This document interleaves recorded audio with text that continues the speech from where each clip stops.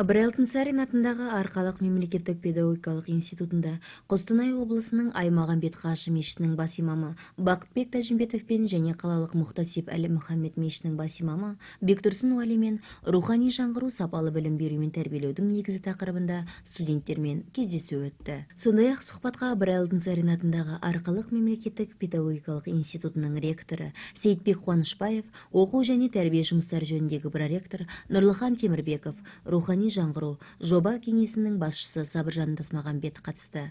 Сұхбат барысында діни өзекті мәселелер талқыланды. Бақытбек Нұрғабылұлы исламның негізгі ережелері, рухани даму үшін ақпарат көздерінің дұрыс тарауы және деструктивті діни ағымдарды анықтау әдістері туралы студенттерге әңгімелеп берді. Кездесу барысында қалалық Мұхтасип Әлі-Мұхаммед мешітінің бас имамы Бектұрсын Уәли діннің құндылықтары мен халықты тәрбиелеудегі дәстүрдің маңыздылығы туралы әңгімеледі.